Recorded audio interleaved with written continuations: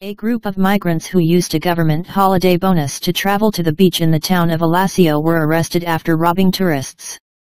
The 7 migrants, all aged from 18 to 22 and originally from North Africa and the Ivory Coast, are said to have targeted children. They stole mobile phones, money, and credit cards. The gang is said to live in Turin and came to the seaside town using money provided to them by the government. According to police, many of the migrants already had criminal histories involving assaults and robberies. Investigators say the gang assaulted their victims by kneeing them in the stomach before beating and robbing them. Police had found stolen goods in the migrants' hotel rooms, Giornale reports. According to the newspaper, at least 4 of the victims had to seek hospital treatment for their injuries.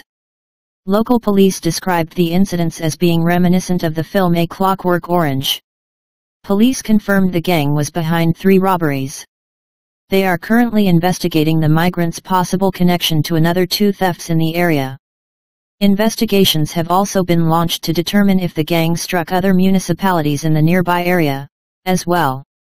Migrant crime continues to be a major issue across many parts of Italy. A 2018 report claimed as many as 1 in 3 crimes involve suspects from foreign backgrounds, despite the migrant population of Italy making up just 8% of the overall population. Nigerian mafia gangs have been at the forefront of foreign criminal gang activity in Italy in recent years, particularly relating to forced prostitution and illegal drug trafficking. In 2018, it was reported that Nigerian migrant gangs have almost totally taken over the former tourist seaside town of Castelvolturno.